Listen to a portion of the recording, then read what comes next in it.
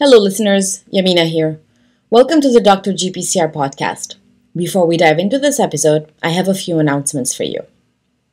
We hope you were able to join us last month for the second edition of the Dr. GPCR Summit. It was a great week filled with amazing talks from amazing speakers from all around the world, including early career scientists. Find out more about the winners of the best talks given at the summit by the next generation of GPCR scientists by following us on social media today. Also, you can now watch the talks from the summit on our YouTube channel. Please subscribe today. You will get notified whenever we share new videos, and it is also a great way to support our work. Another great way to support us is by subscribing to the Dr. GPCR newsletter. The upcoming newsletter contains the summit survey. We want to hear from you. Tell us what you'd want us to keep, improve, and how to make Dr. GPCR work for you. Stay tuned for the upcoming Dr. GPCR Virtual Cafe events. Visit drgpcr.com to find out more about all our activities. And now, let's dive into this episode.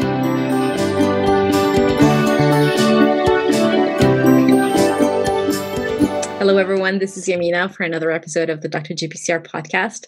Today, I have a great pleasure of having Dr. Mark Connor with me. He is in Australia, so it's 7 p.m. Boston time, and it is, I believe, 9 a.m. Friday, the next day in Australia. Hi, Mark. Yep. Hi, Yamina. It's lovely so great to have you. Thank you. Lovely to meet you as well. It's so great to have you on the podcast. Well, it's a pleasure to be here. So you're in Australia. Tell us a little bit about yourself and about the work that you do. So I work at Macquarie University here in Sydney. I'm the Professor of Pharmacology, which is a little bit of a joke as there's only my lab doing pharmacology at our university.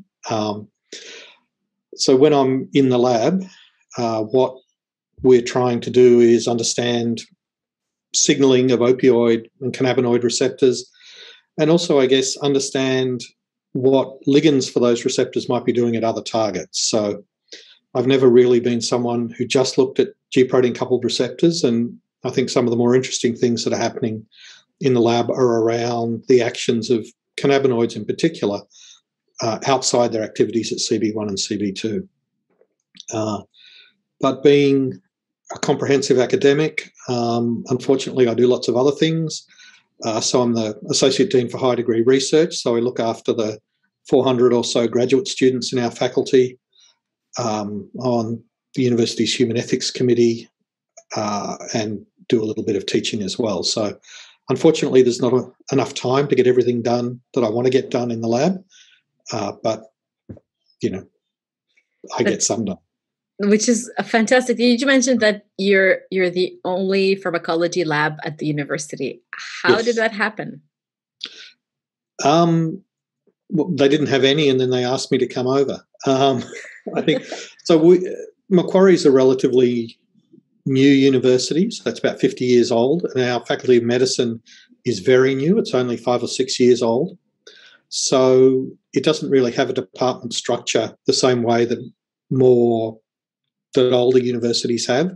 So I was in the Department of Biomedical Sciences, and that, has me as a pharmacologist. It has a lot of people researching MND.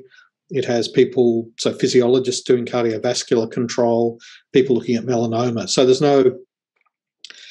there aren't really disciplinary-based departments at the university, or at least in our faculty. They're more collections of people who are in the same general area of research. So, basic biomedical science. It's an interesting. Please go ahead.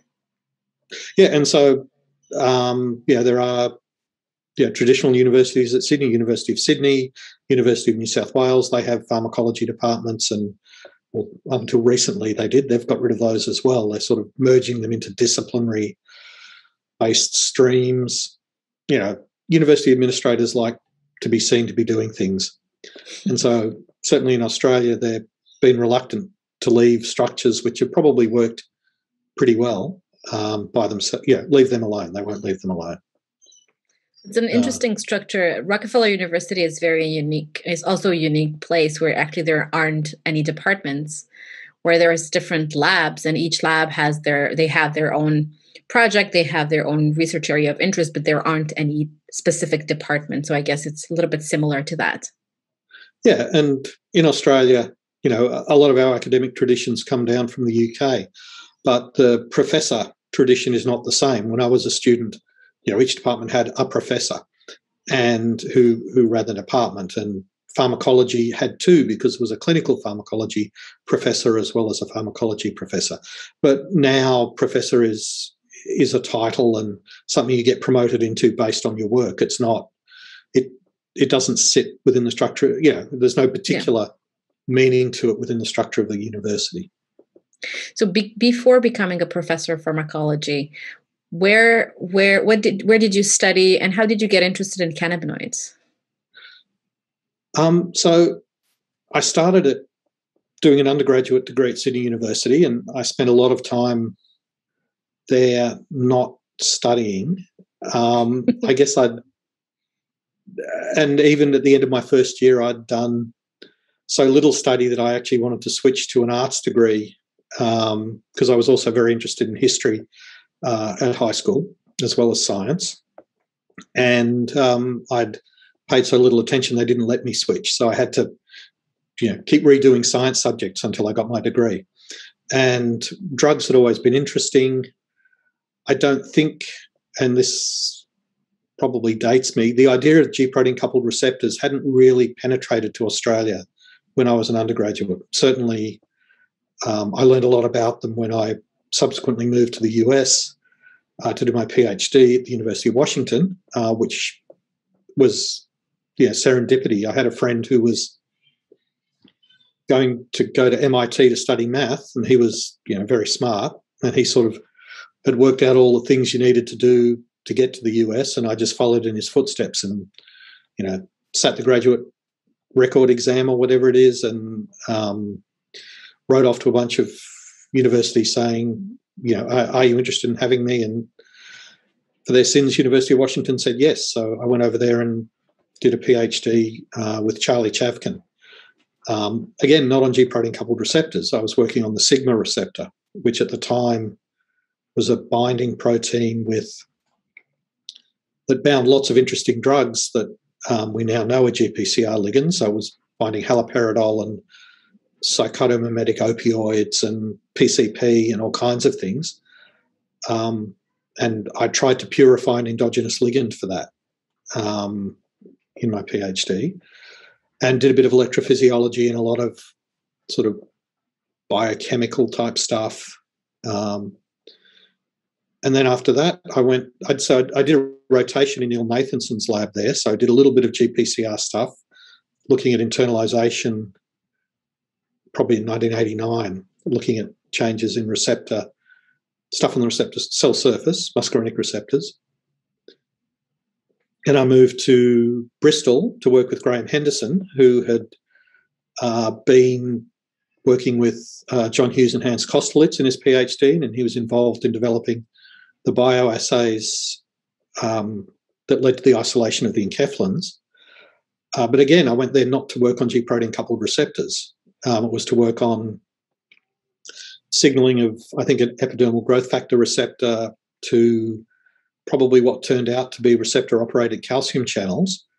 But I couldn't ever make that work. So I ended up sort of as a backup starting to look at bradykinin receptor signaling and opioid receptor signaling. So that's when I first sort of started doing research on G protein coupled receptors, even though I'd always been interested in, I worked in Charley's lab because he did opioids, and opioids are very interesting. But it turned out that what I was doing in his lab was nothing to do with, G protein coupled receptors. I even did, GTPase activity assays, the old-fashioned way, looking at hydrolysis of, radio-labeled GTP, and activation of the sigma receptor did nothing. So it wasn't a G protein coupled receptor, as we now know. So I did G protein coupled receptor work in Graham's lab, came back to Australia to work with Mac Christie, doing sort of half the time looking at the nociceptin receptor and opioid tolerance at the mu receptor, and then the other half of the time looking at the effects of spider venoms on ion channels, insect ion channels and mammalian ion channels.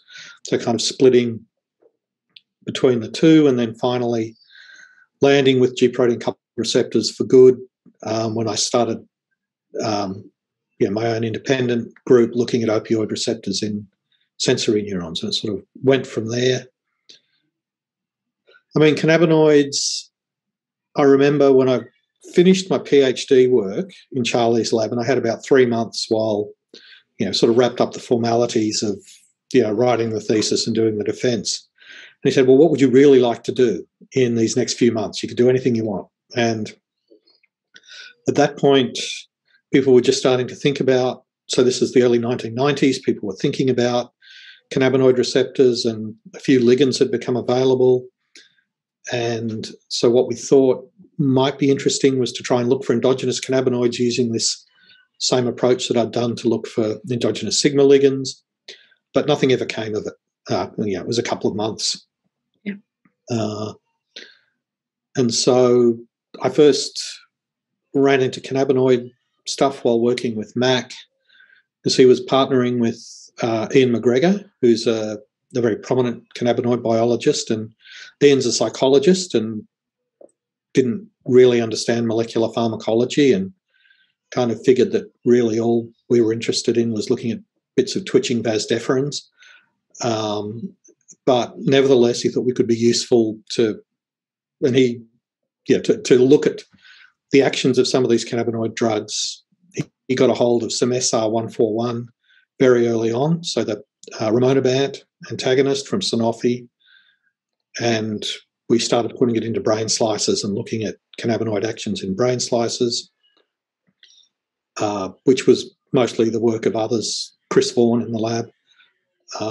And then I sort of kept going back to them while mostly studying opioids.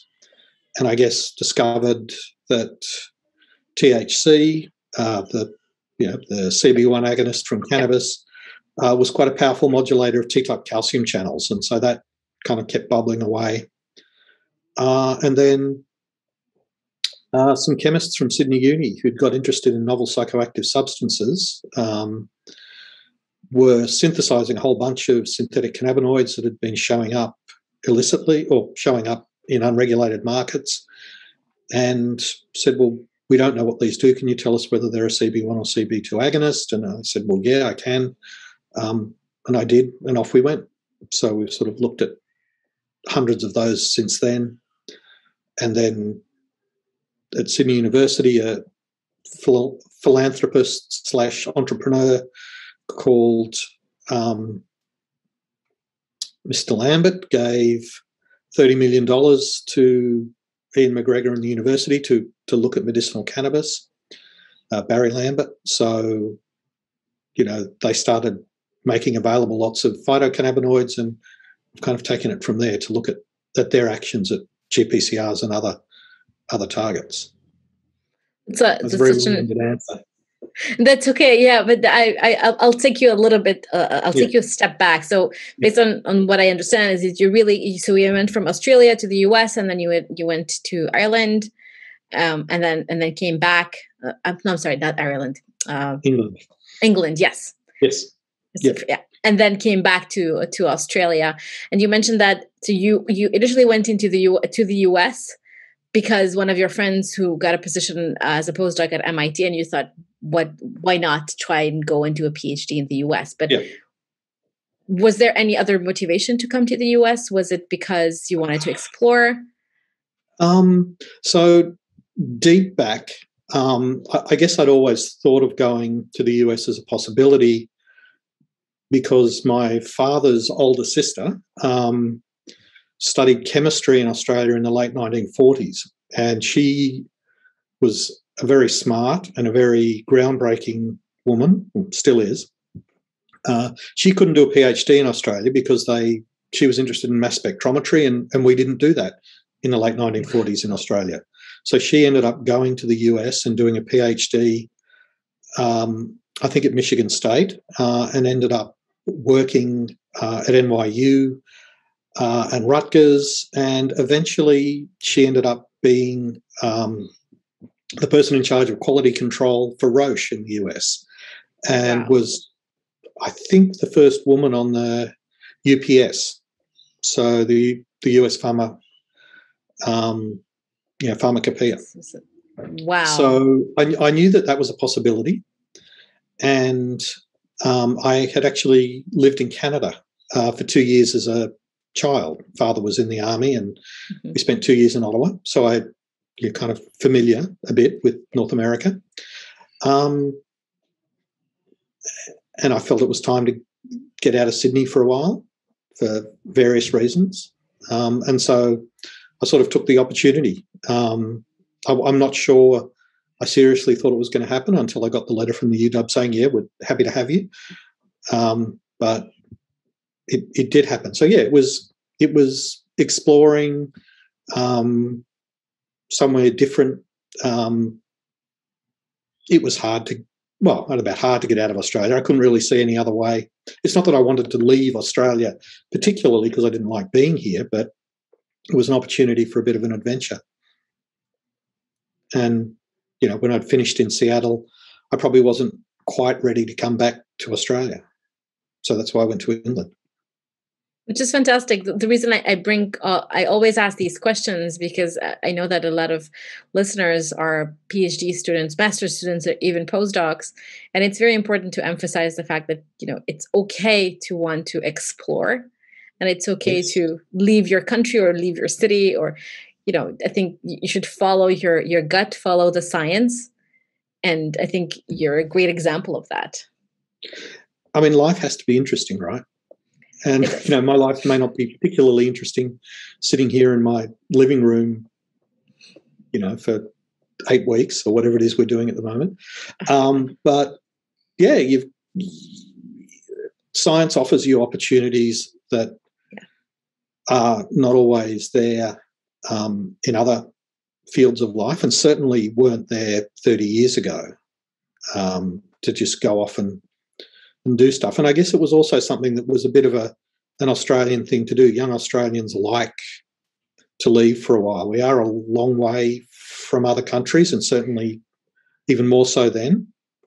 And so, the idea of getting out and seeing a bit of the world is a very appealing one. And lots of young Australians did that and still do it. That's great. You mentioned that you had written letters to different labs in the US. These are literal letters on paper that you mailed. Of course. And all my, somewhere, my parents and, ex-girlfriends and things have boxes of letters that we wrote each other over that whole time. Certainly couldn't afford to be calling anyone, and there was certainly no email. I remember, I still used to, things like, we had things like current contents and, the citation indexes, which were actual books. There was no Medline was something you booked and did once or twice in your PhD. It wasn't. The ways of communicating we take for granted now were not available. Which, adds, communication is great, but it also did make you more self-reliant, because, you were there starting something on your own, and you weren't, you couldn't just call people up or, tweet it, Zoom meeting or whatever. Yeah, it was, you had to make your friends in the new place, because you were there 100%. Yeah. So let's take a further step back. You mentioned that during your undergraduate, when you were getting your undergraduate degree, you were trying to decide between switching to arts, and you loved history as well. And where did your love for science come from? Let's go to and ask Mark at 15. Yeah. Did Mark at 15 like science? Yes, he did. Well, he liked astronomy very much, and he read a lot of science fiction.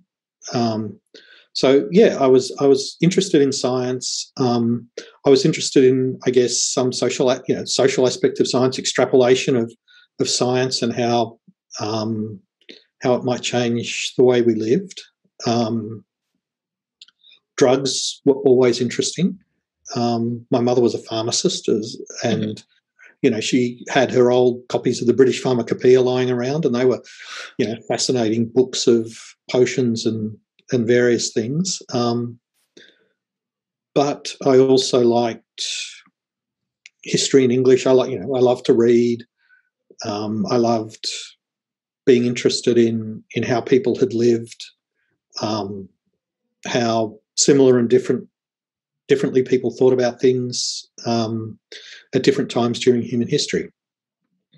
And so, for my high school certificate, which is our, matriculation from high school, I did, 2 science subjects, neither of which were biology, and 2 history subjects, and then English and maths.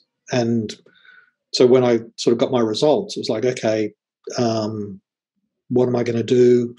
I suppose, I had no thoughts that I would have a research career. I probably didn't even know what that was. Maybe I'll become a teacher. So if I was going to become a teacher, I could teach history or teach science.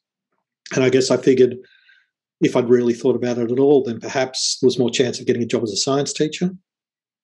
And I think also there was always the idea that in science is discovery. It's easy to see in science thinking about new things and discovering new things. And while, of course, now I know that happens all the time in history as well, perhaps 30 or 40 years ago, history was a little bit more just recycling knowledge, which we figured we knew everything about it. And there was, this is what history was. And it seemed harder to see how you would get insight by doing history. Now, of course, I now know that's, rubbish, but back then it was harder to see where the excitement and the discovery would come, of new things rather than just reinterpreting what we already knew. That's so great. So you mentioned, teaching, being a science teacher. Well, you're somewhat there. You're doing it in some ways, not necessarily in the typical, high school science teacher, but you're teaching science in some ways. Yeah, and I don't know whether I would have been a very good high school science teacher. I'm not sure I have the discipline to be doing that. I hope, through undergraduate teaching and teaching Ph.D. students that I am, getting across my excitement about science, but also getting across, important ideas about how we should be doing it and thinking about it. But I guess, again, because I've spent most of my time doing research, I've never really had the need to do a lot of the skill development that a lot of very good university lecturers do. And the whole pedagogy of learning is something that has kind of bypassed me because I've either had, my head in a microscope or some administrative task or whatever. But I think a lot of scientists who are lab heads, they grow into the role of teaching. They hopefully grow into the role of directing a team and having that team oftentimes. And that's something I feel like could be taught or scientists could be helped by universities on better understanding how to communicate to a larger audience, pedagogy that you had mentioned, but also, how to lead a team effectively. Yes, there are lots of things that you end up supposedly being able to do as you progress through your scientific career that you end up receiving no training for. So, even managing accounts or HR stuff, all of those things you just sort of assumed, well, look at this training video and then you'll be able to do it. But it's not the case. No. But, a lot of that comes from, and certainly particularly in universities, what we ask, what what we ask of scientists, the whole progression from being someone who spends 5 or 6 days a week in the lab to someone who then spends a lot of their time managing things and, ending up, in a position like mine, being the Associate Dean for High Degree Research. Well, I mean, I think I do a reasonable job of that, but it's not what it's not what I started out wanting to do. And I'm not sure I'm necessarily the best person to do it. But, I've either been successful enough or not successful enough at some of the other things I've been doing. So here, take this job. We think you can do it. You're not bringing in enough grant money anyway to be in the lab full time. I think it's a difficult, it's a difficult transition. And I remember this job at Macquarie is the first. So it's a tenured position. It's the first job I've had that wasn't based on getting grants to pay my salary. And I remember this job came along at just the right time. But I remember as I was working on what would end up being the last grant that paid my salary, thinking that there's no way I'll be able to justify getting another one of these, because I was spending my time, I was chair of an animal ethics committee and supervising students and doing some lecturing and all of this other stuff when I was supposed to be spending all my time doing research, but I wasn't. And it seemed inescapable, that transition from spending your time doing research to doing all this other stuff, because you had apparently been reasonably good at research. So, well, maybe you'd be good at all these other things as well. Yeah, I think there's nothing wrong with assuming that you'd be good at these other things as well. But where I see the problem is making that assumption and still requiring scientists to continue to perform to that level while doing 10 million other things. Yes. And then being told, well, you didn't have enough results, you didn't have enough publications, therefore no grants, therefore thank you. Yeah. I mean, to be fair, this sort of more recent administrative, this position that I've got, which takes up most of my time, is something that I chose to put my hand up for. Yeah. Because, sort of 5 or 6 years ago, I realised it's hardly a blinding revelation that, funding for basic research in Australia is very much on the decline, and it's very hard to get funds to do research in a university. I mean, it's not impossible, but the success rate for grants is about 1 in 10. And, one grant round a year, being head of a small group, a little bit isolated in a university, I knew I had to do other things to, I guess, show my value to the university and hopefully keep my lab ticking over until, we get a change of government and they start recognising the value of science again. So it was a little bit of a holding pattern. I think the grant approval rates are not are low everywhere, including the US and Canada. So I think everyone who's listening to the podcast really understands the difficulties. Let's go back to science. Let's not talk about grants. So GPCRs. We can talk about other projects that you're involved in, but I asked I ask all of my guests this question: what is your favorite GPCR? I kind of know the answer to that, but still, I'm going to ask. I don't know if you do, because I'm not sure I have one. Okay. The mu opioid receptor was the first one that I spent a lot of time with, and still do some work on, and it's a very important and interesting one. The nociceptin receptor, ORL1, was very good to me for a while. And I think there's still a fair bit of work to be done understanding that. And, CB1 and CB2 are also very interesting, and there's a lot of things that we need to do to understand them. So I wouldn't really like to pick among any of those receptors. They've all been good to me. I've helped people understand their function, and they're all still potentially very interesting from, drug development, etc. I've got a lazy eye on the oxytocin receptor at the moment as well. So, you never know where we're going to head. I think I like GPCRs in general, and have worked on a relatively restricted number of them. But they're all interesting. I think so too. I think all GPCRs are interesting. We could talk for hours about why they're interesting, and then we would agree through the whole conversation. Yes. I was sure that you were going to say that CB1 is one of your favorite receptors, but I respect exactly. You can't have favorite children.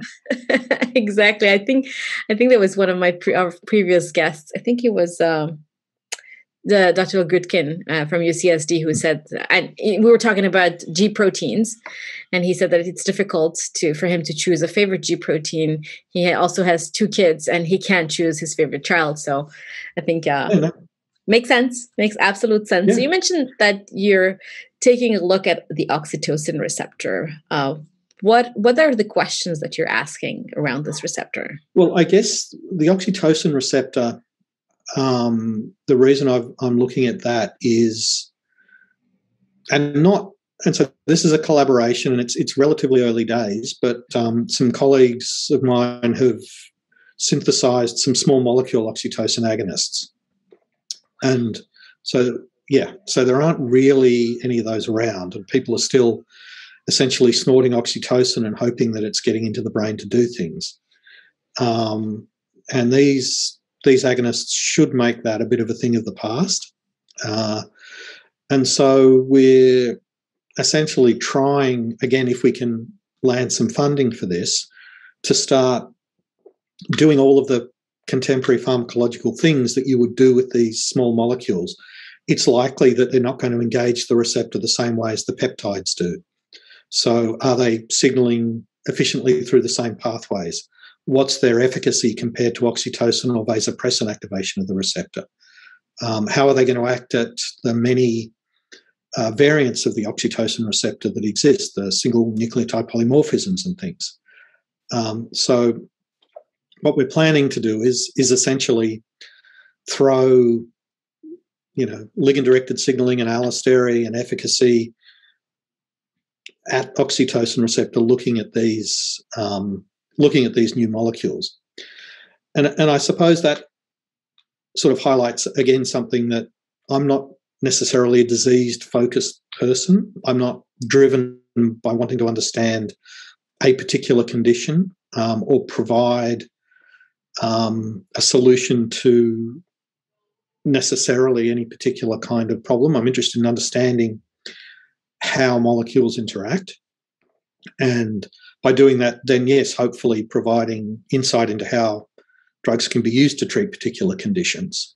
I guess, the 2 things that would be obvious that, you would say that I've studied would be, opioid dependence, tolerance and dependence, and pain relief.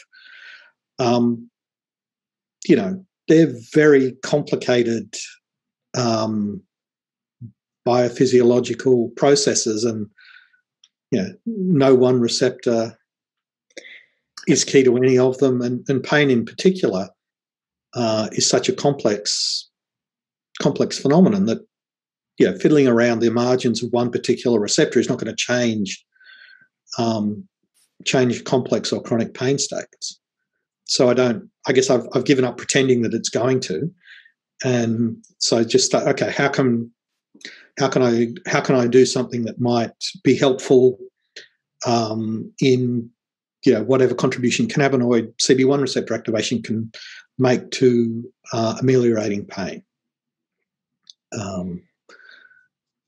So it's so interesting, because my next question regarding the oxytocin receptor work was going to be, are there any diseases associated with oxytocin signaling? In my mind, to me, oxytocin is love, yes, holding, indeed. holding a newborn and getting that connection. So I think people oxytocin might help people who are unable to make those kinds of social connections very easily, and that can, the disruption of social connection can occur in all kinds of different situations, whether it's in neurodegenerative disorders, whether it's people who are in some way not neurotypical. There's certainly many, I'm not a psychologist and I'm not pretending to understand different classifications of disorders, but oxytocin is thought to have a pro-social effect, and so that can be applied potentially in many different situations. I'm sure that there are other reward-related things that oxytocin might be doing. There's obviously lots of oxytocin involved in parturition, things like that.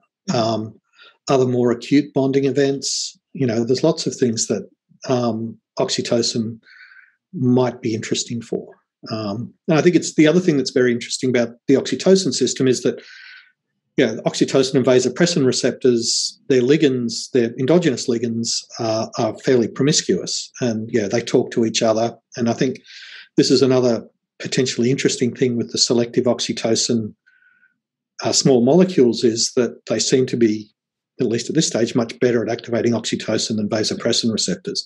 So they might also be tools to be pulling apart precisely what that receptor family does, without using knockouts or relying on antagonists particularly. So I love the idea of picking specific receptors and really going to dig deep into what happens intracellularly when these receptors are activated.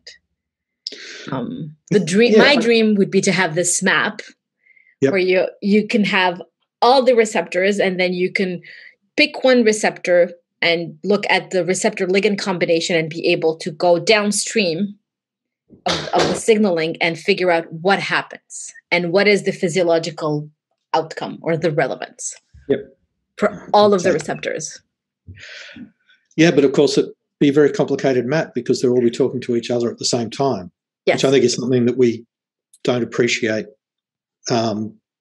For a long time, we've been even though we're putting drugs into whole animals in many cases, we just think about, well, here's this drug and its receptor, and this activating this receptor, or even this signaling pathway is, making the animal do this, which of course is, rubbish. And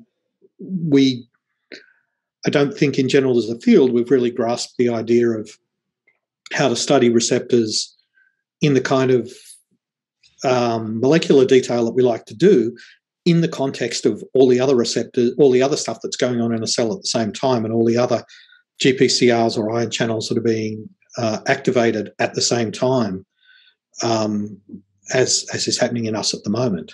We have cells in a dish, we put on one drug, measure a response, and that's great. But, normally there'll be 10, 15, 20 other receptors activated at the same time. And that integrated molecular map, that's, a hell of a dream you've got.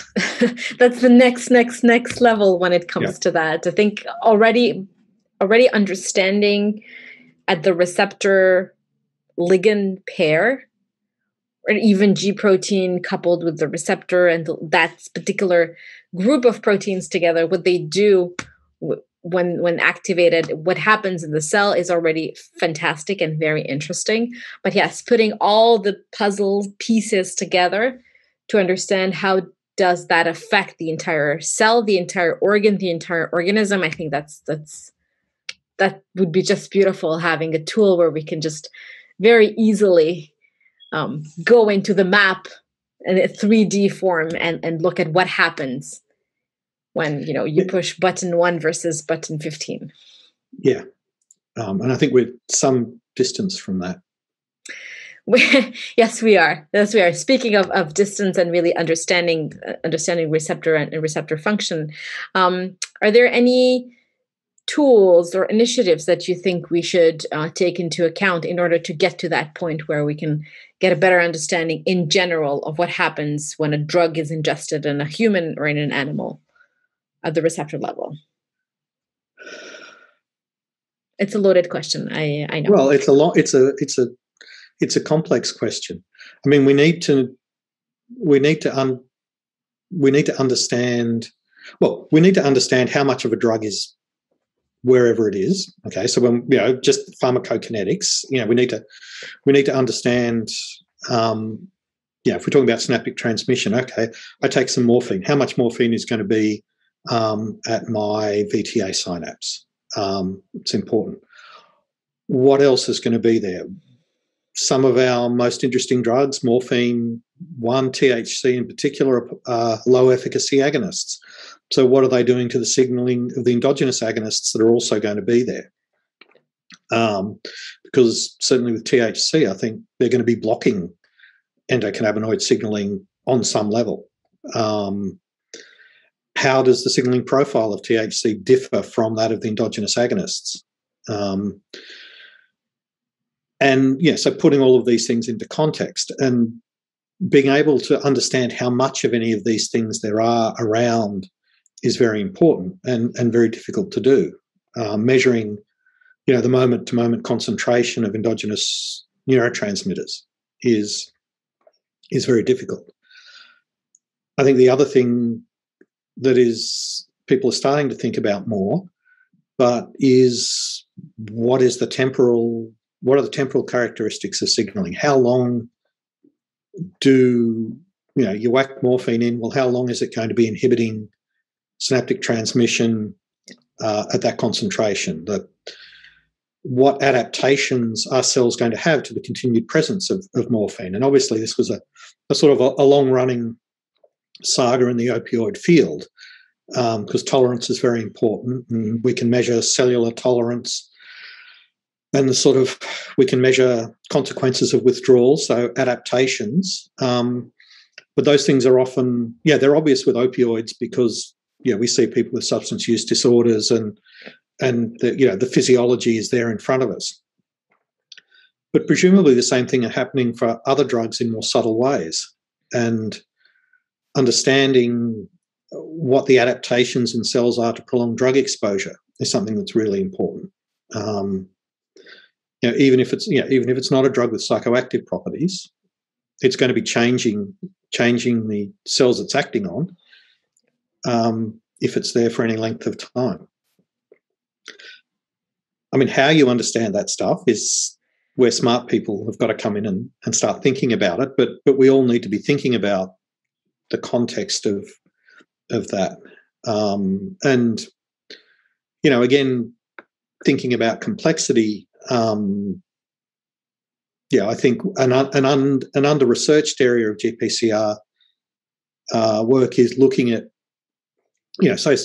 people with cancer. And so they take, we have chemotherapeutic drugs that treat cancer.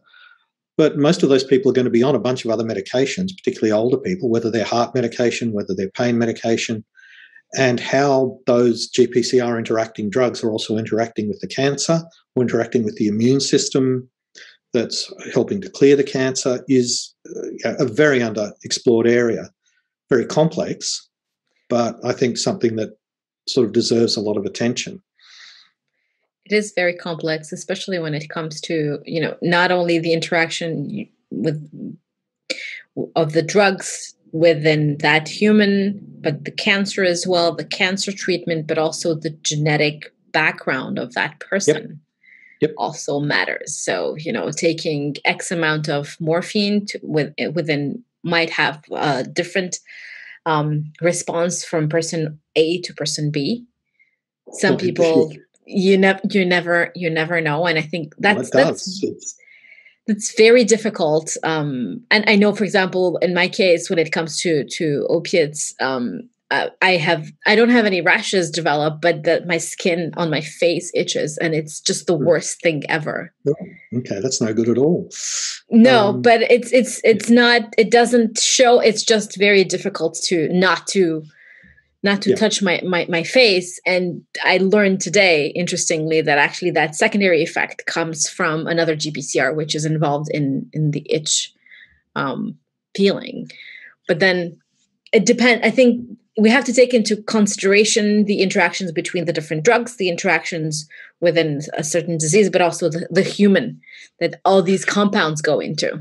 Yeah, and the the human experience, because I think there are polymorphisms of the opioid receptor, of the mu opioid receptor. Mm-hmm. And I think the most convincing story as to how one of those might affect a response to morphine is that they have a different methylation site. Because of the SNP changes the methylation site, so it changes the stress-dependent regulation of the mu receptor. And so it's not even necessarily the response of the receptor when there's any exogenous agonist there.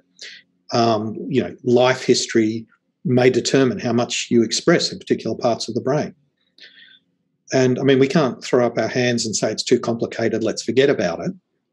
But on the other hand, and obviously we can't immediately solve this problem, but we've always got to have it in our mind and be thinking that, what we're seeing in our HEX cells or our ATT20s or whatever is part of the story, and it's an important part of the story, and it's not any less real for being in a HEX cell, but it's not the whole story. And it's not. Let's not make sweeping conclusions based on what we see in those cells. And, hopefully that's something I've tried to avoid, which is possibly why I'm not a full-time lab researcher. I think it's very important also I think gathering the correct data with the right controls is very important. Obviously, I think everyone agrees on that. But I think also putting them into a context of a bigger question becomes important. But then also there is the last consideration is not to overblow the results that you have. It's important. Exactly. It's part of the story, but you need to be aware that it's a story in HEX cells, which gives us a clue to get to that next level of understanding. And we're talking about opioid receptors, and there is these side effects of taking long-term opioids. And there was this stories coming out saying, well, we want, I can't remember exactly if we wanted G protein biased ligands versus beta-arrestin biased ligands. What are your thoughts on I was going to say, don't get me started on those stories. Because it's almost come full circle now. I was doing, when functional selectivity or ligand-directed signaling, or whatever you'd like to call it, became a big thing in the opioid receptor area.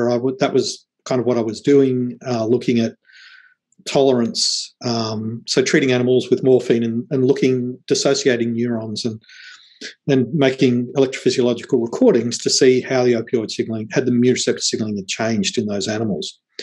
There was, I guess, the lab I was in, so that was with Mac Christie, and with the whole history that he had working with Alan North and then other work that was going on in the lab with Chris Vaughan and Elena Bagley and such, it was clear that an important element of chronic opioid use was adaptations. So you can sort of study what the receptor itself is doing. And it was clear that even after treating animals with very high concentrations of opioids, the receptors continued to signal at a lower level than they were previously, but they continued to signal robustly. Whether they internalized or not didn't seem to make a difference, because if the idea with internalization was that, it would reduce tolerance because phosphorylation would be removed and the receptors would get recycled. So they could continue to signal, and that continued signaling caused adaptations in the cells. So I guess I always thought it probably didn't matter whether receptors were recycling or whatever, because if they continued to signal, then the adaptations which caused the problems would happen. I can be quite a skeptical person. I wasn't entirely convinced by the papers showing the importance of, or purporting to show the importance of arrest and knockouts in opioid action, partly because they seem to ignore the fact that, there's two arrestins that really function outside the retina, and they're going to be interacting with hundreds of GPCRs. And so knocking out one of those proteins is going to cause changes in all kinds of signaling pathways and neurons involved in opioid-sensitive circuits. And so, yes, it's going to have a direct effect on opioid signaling, but it'll have an effect on the signaling of the dozens of other things going on at the same time. And so I guess I never really bought into the idea that, arrestin was all bad and that G proteins were necessarily all good, because, I always thought that G proteins were driving adaptation. And I think in the end now, by and large, that's the field's come round to realising that arrestin isn't some monster. That, I think one of the companies, or the company that was driving the G protein biased agonist, in some of their review articles had this picture which basically had the mu receptor, G proteins doing all the good things, and arrestin doing all the bad things like reward and respiratory depression and tolerance and dependence. And there was never any evidence for that. And, it's just not true. I think efficacy is probably more important. And, I was on part of a large group that put out a paper on that, I think, last year. And so, of course, I would say that. And I know Laura Bond says something different, and she's apparently reanalyzed the data in the paper to come to a different conclusion. I'm not sure where we're sitting with what we think of that reanalysis. I mean, I'm not in a position to understand enough of the equations to necessarily know who's right or wrong on that one. So I think, it was one of those things that really distracted the field for a long time. That it had to be, it was a big idea, and it had to be one thing or the other, not something more nuanced. And I think now it's pretty much all blown over, and we're back to perhaps looking at a more fundamental property of drugs, which is efficacy. Yeah, I think I love the word nuanced, and I think a lot of things are nuanced when it comes to the field and receptor signaling, and that the way the receptors control physiological functions is dependent on so many variables, and all of these things happen at the same time, and that is integrated directly. So the receptor senses all those changes, and the physiological response really depends on the sum of all of those inputs that happen. Yeah. And I understand that people need, it's part of how do you become a successful scientist to have a lab that you're happy with and receive funding. You have to have a story. And, I spent enough time in the US. I ended up spending another couple of years in Oregon as a visiting scientist while my wife did a postdoc at the Vollum. And, it's you need to sell your story and sell yourself. And I saw I worked with Ed McCleskey, who's more of an ion channel guy.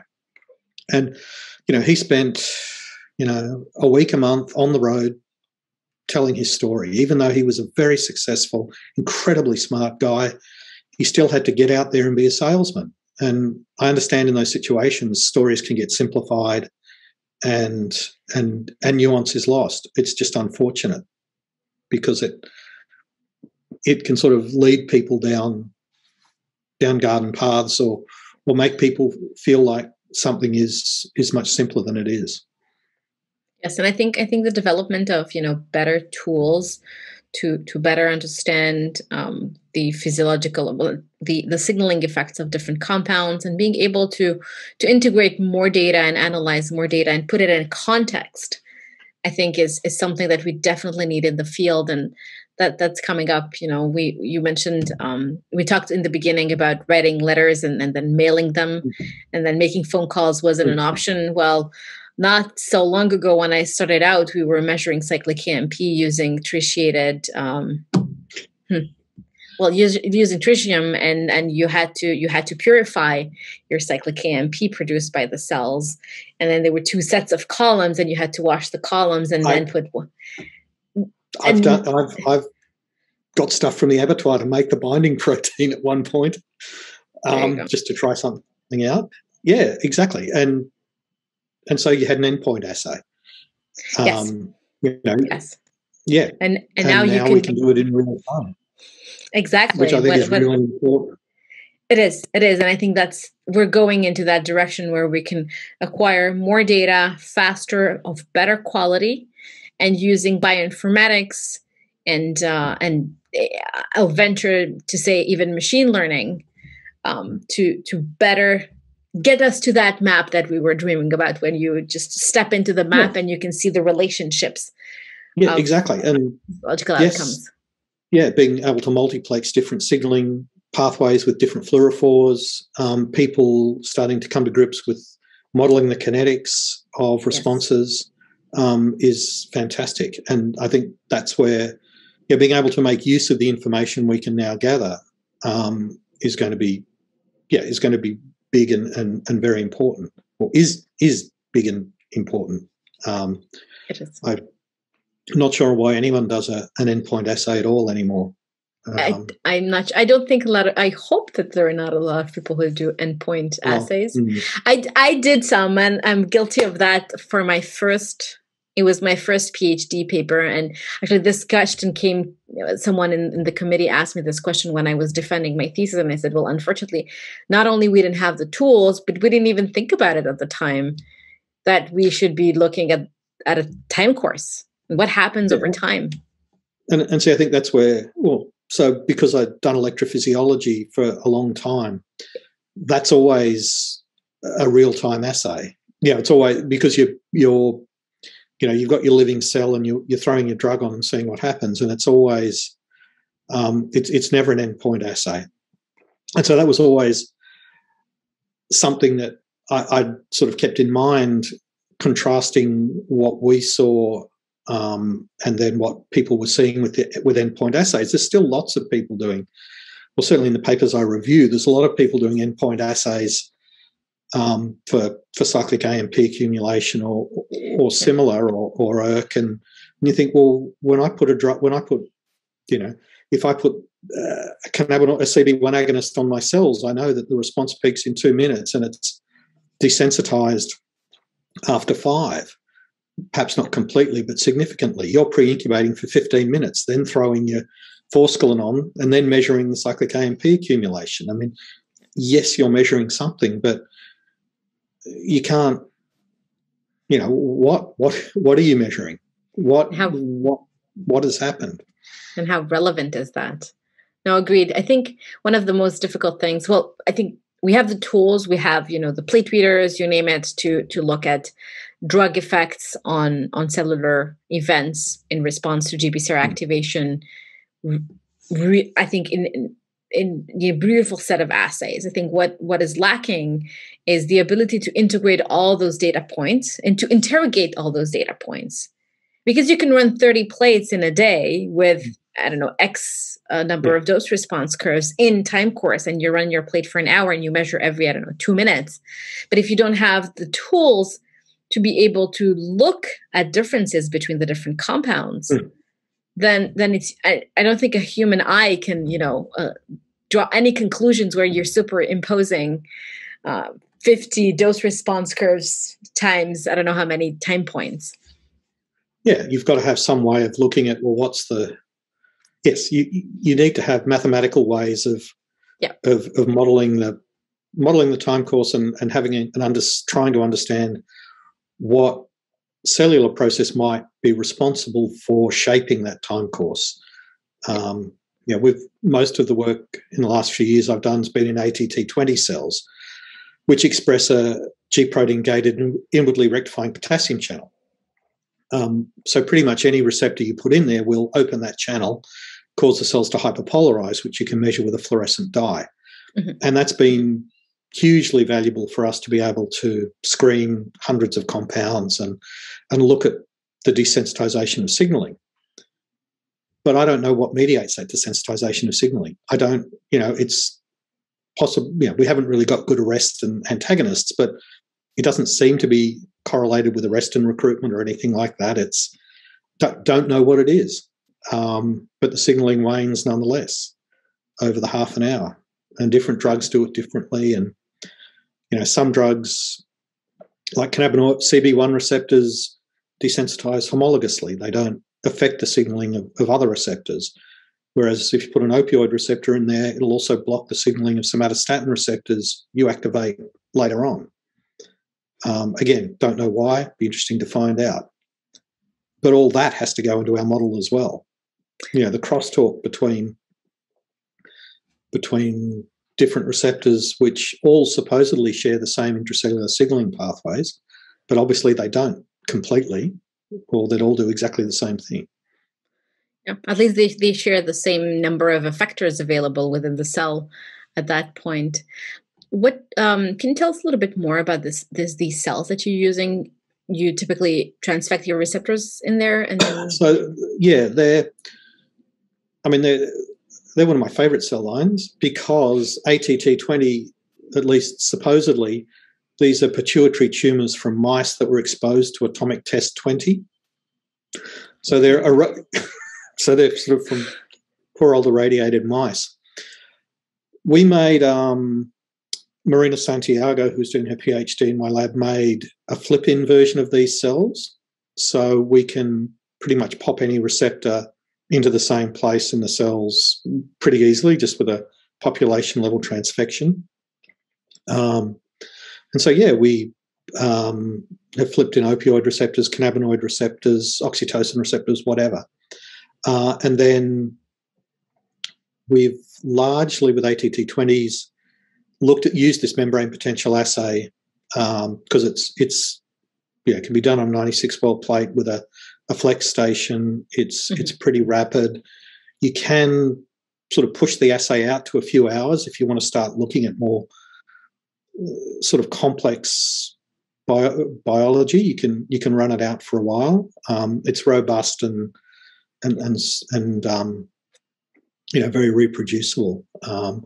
Unfortunately, ATT20s are relatively hard to transfect acutely, so we haven't really been able to get, for example, a camiel plasmid in there to measure cyclic AMP very well. You can't measure ERK in them because they have an unfeasibly high basal ERK activity.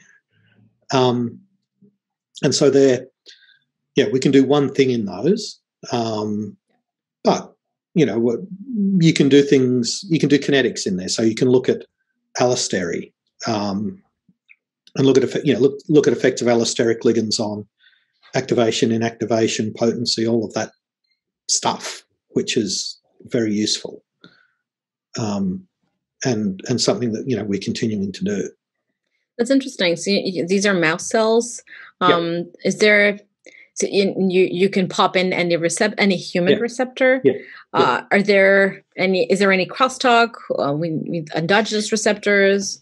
So we look pretty carefully to see what they natively express. And Ken Mackey's group in Indiana, Brady Atwood did a paper where he did a whole genome. Well, he used chips, but he compared HEC cells and ATT20s and I think CHO cells and one other kind of cell line to give you a map of what it is they're expressing.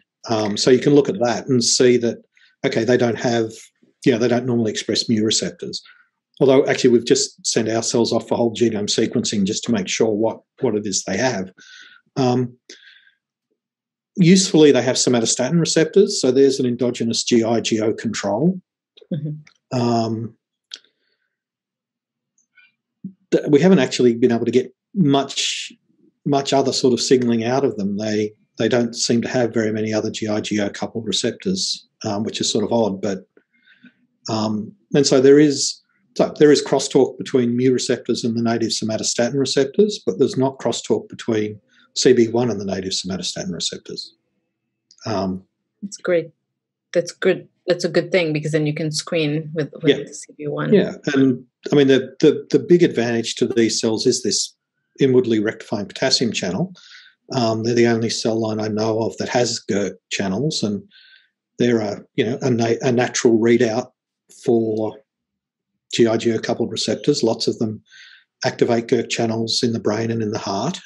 So it's a sort of naturalistic signaling pathway.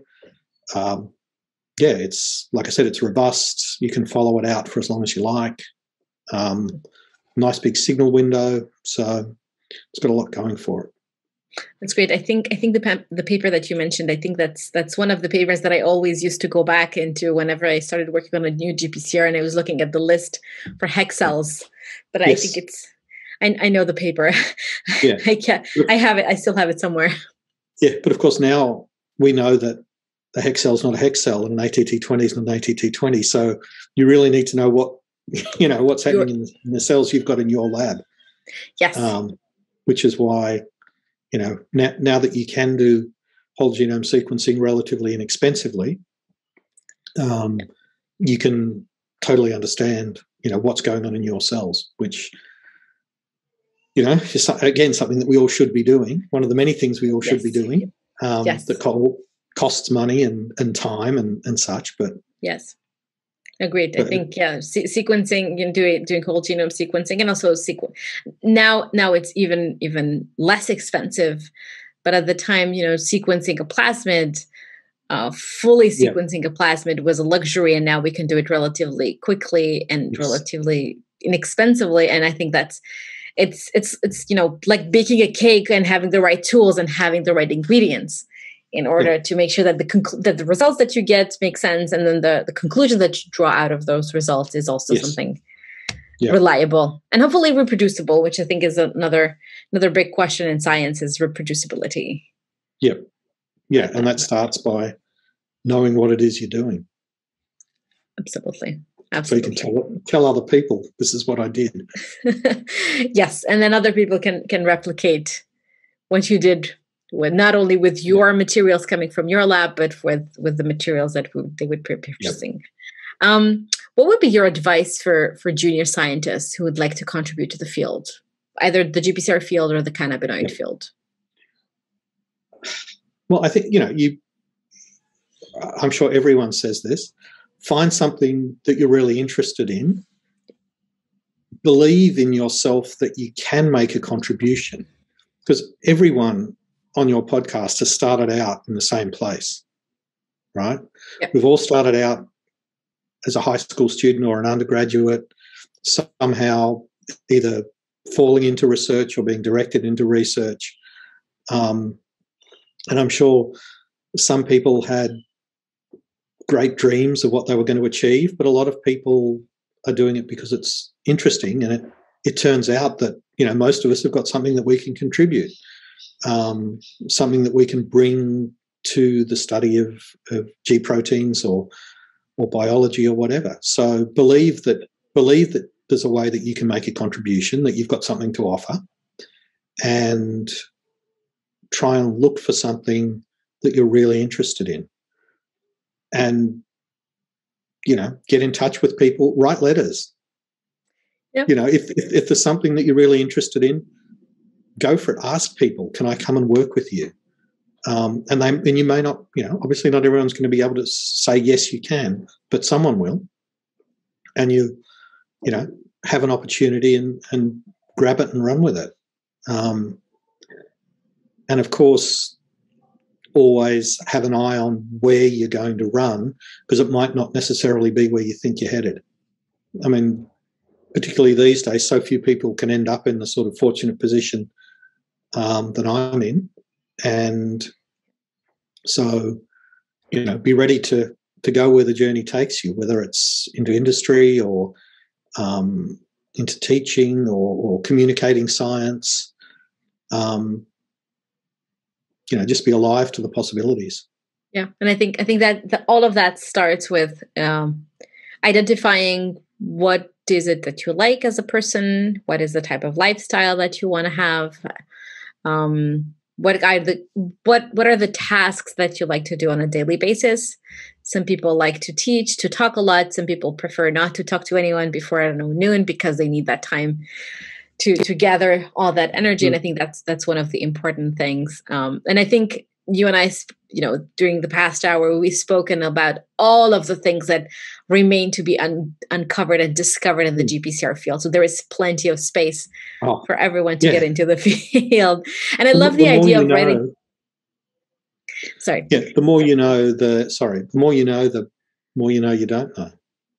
Yes. There's always new questions. There's always new questions. Yes. And I love the idea of writing letters. I think everyone writes emails, and writing one email. Well, first of all, I think sending a handwritten letter would make such a great impact to the person you're writing it to, and you're asking to join their lab. It would be a very nice differentiating factor. An email can easily get lost. An email can easily end up in a junk box. Yes. I know mine do sometimes. Yes. And I love the idea. I know, but I love the idea of writing letters. So, pen, paper, some stamps, and be sure to leave a phone number on that letter for sure. Yeah, because not everyone's gonna have time to write back. I'm pretty sure not. Yeah, that is true. That is true. Which takes me to my next question. What are the top 3 aha moments as a scientist that you had in your career that, shaped your trajectory? Yeah, I knew you were going to ask this, and I've been sort of trying to think about what they might be. And, I like to tell myself that I've sort of fallen into this life rather than necessarily being inspired by particular things. I guess one of the important moments for the way I think about science and do it was towards the end of my PhD, where, as I said, I've been trying to purify this endogenous ligand for sigma receptors, and I'd discovered that zinc. So I was doing this in the hippocampus, and mossy fibers are full of zinc, and when we were stimulating those, they were releasing zinc, which was displacing my ligand. And so that's that was new and sort of interesting. Didn't know what it meant, but it was a little bit disappointing in the sense that it's zinc, right? It's something we knew about, and I think Charley and I had dreams that there would be another enkephalin or something like that there. And we were purifying, I was doing a lot of purification of brain tissue using HPLC, and I was doing the appropriate parallel controls, and, the parallel controls with no brain tissue were always clean, and the brain tissue always had this peak. And I finally purified this peak, and Charley took the tube off down to the mass spec down the corridor, and he came back, and it turned out that it was a plasticizing agent called DTG, ditoluol guanidine. And DTG was known to be a sigma ligand. It was, in fact, the radioligand that we were using to track the receptor. And so after 6 to 12 months of, resting with an HPLC, what I'd managed to demonstrate was that brain tissue could accumulate a plasticizer. And, reproducibly have this peak of activity. And so obviously that wasn't very interesting, but it sort of, I don't know, I guess it showed me that no matter how careful you are, there's always potentially a surprise around the corner. And that, you can't be disappointed by what you find, because what you find is what you find, and the data doesn't care about your feelings. No. And, nevertheless, I'd learned a lot by doing those experiments and by learning how to do HPLC and all of that stuff, it was still, I'd still had fun doing it, even though in the end it turned out, well, it was hardly a crushing disappointment, but in the end it turned out to be not very interesting. But it also didn't affect, didn't affect my PhD. The PhD, I still wrote my thesis and defended it, and it was all fine. So, science is a process in many ways, and you're going to have good days and bad days, and things are going to work and things are not going to work. But as long as you have ideas, you'll still be able to, crack on with it. I love this story. I love this story because it has such a good. It has a lot of lessons learned in it. You learned a lot of things. You also figured out something that may or may not change. Well, it didn't change your life. It didn't change anything. No. But now you have an answer to that, and through that work, you gained confidence. Yep. And you developed a scientific method to ask a question, and you got an answer.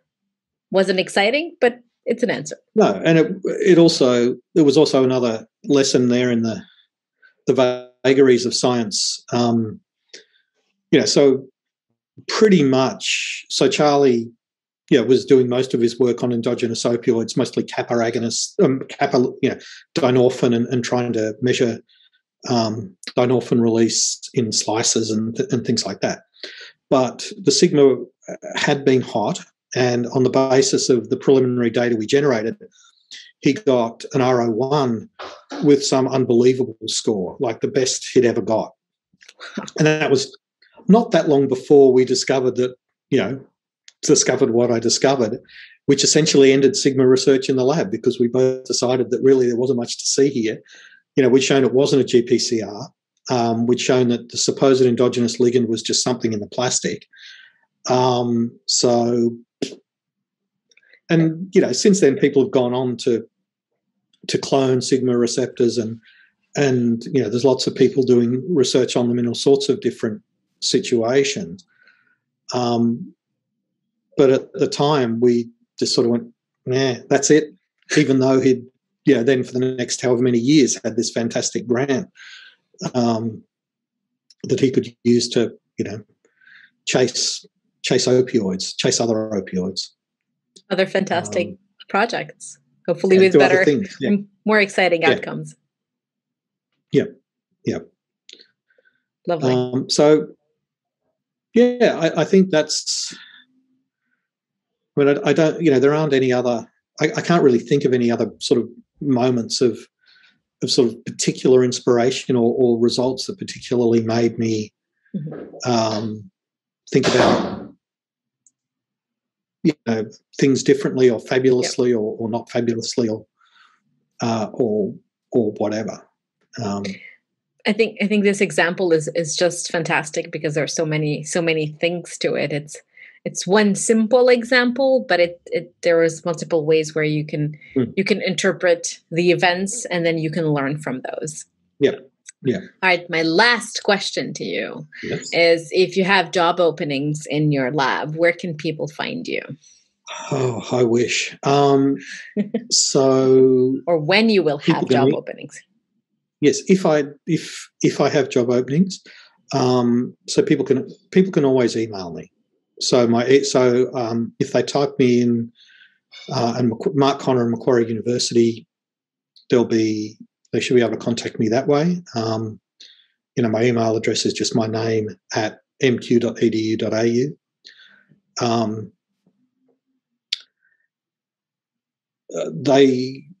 Jobs are advertised, university websites. They can write you a letter. They can write me a letter. I think that could be really awesome. I have one request. Just let me know if anyone writes you a letter. Yeah, I will. Of course, I can't go into work now to check my pigeonhole because we're locked down. Hopefully, well, it'll be a surprise if you find a letter in your. in your mailbox. Well, I'm actually waiting for an updated authority to hold cannabinoids. So I'm kind of hoping there is a letter when I get back in, so I can keep doing what I'm doing. That's fantastic. I also wanted to mention that once our podcast episode becomes available, people can come on drgpcr.com/podcast, and they'll be able to click on the banner photo about this episode, and we will display all the links online where people can find you. Yep. And this way they'll get a chance to write you a letter. Anyone who will be listening to this podcast episode, please take a moment to write Mark a letter. I think I love the idea of writing letters, and we don't do it, and it's not fast enough. And I feel like even with emails, you write an email, and if you don't get an answer within 5 minutes, you get anxious, but oh my God. But I think I remember a time as when I was a teenager where we had moved to Canada, and I had a lot of friends back in Romania, and we used to write letters because there's no way you could pick up the phone and talk on the phone. It was so expensive. And we would exchange letters once a month, and it was like 9 pages front and back. Yeah. Because you needed to catch up on all of those those things. Hang on, I'm just going to, I think my computer is not charging. It's about to run out of power. But or even those blue aerograms. Remember the really thin paper that you folded up and stamped because they were so inexpensive? Yes. I remember going to the post office, getting the stamps and getting the little blue stickers to make sure that it doesn't end up on a boat, but it ends up on a plane. Yep. Absolutely. That was, and getting a letter was so exciting. Yes. That was fantastic. That was fabulous. I love it. I love it. I'll write you a letter, Mark. by the time you open up. All right. Thank you so much for your time. I really enjoyed our chat. It was really a great pleasure having you on the podcast. Thank you, Mark. It was a real pleasure. Thanks. Bye-bye. Thank you for listening to the Dr. GPCR podcast. I'd like to thank our guest, as well as our team members, Attila Forrest, Shivani Sajdev, Ines Pinheiro, and Alexa Duran. We look forward to seeing you live at the next Dr. GPCR Virtual Cafe. Visit drgpcr.com/virtual-cafe for more information. Also, please subscribe to the Dr. GPCR newsletter today. You can also find us on YouTube, and if you like our podcast, leave us a 5-star review on Apple Podcasts. You can also leave us a testimonial at drgpcr.com/testimonials. Another great way to support us is to share your favorite Dr. GPCR program with your network and colleagues. Also, email us with any questions and suggestions at hello@drgpcr.com. Until next time, stay safe.